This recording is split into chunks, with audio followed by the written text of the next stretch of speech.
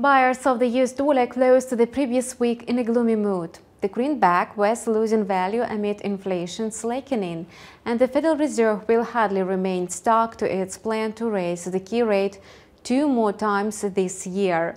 The more time passes from the inflation figures release, the more traders will accept the new reality, thus getting ready for new information.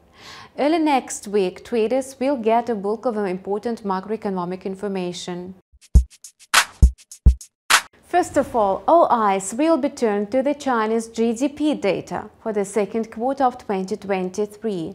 According to the forecast, the economy may start rapidly rising, thus it may expand by 7.3%, which is considerably higher compared to the first quarter.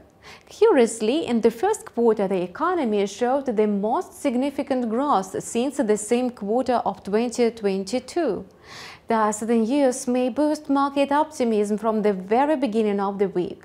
In this light, traders are likely to become interested in the risk assets. It means that the Australian dollar, which is the main indicator of risk sentiment in the Asia-Pacific region, and the currency of China's supplier of raw materials, and it will also gain in value. The Chinese GDP growth may also give traders hope that the global economy is able to avoid recession and start recovering despite an economic slump in Europe. Notably, the US economy is also on the verge of a contraction. On Tuesday, traders will learn data about retail sales growth in the United States. For your reference, more than 2/3 of the US GDP is made up of consumer spending. The expected data may show that although consumption is above the zero level, it's still not far from it. A bit later, traders will shift their attention to inflation in Canada. There, the central bank decided to raise the key rate, fearing that inflation may stagnate at the current level. Against the backdrop, consumer price growth may slacken to 3%.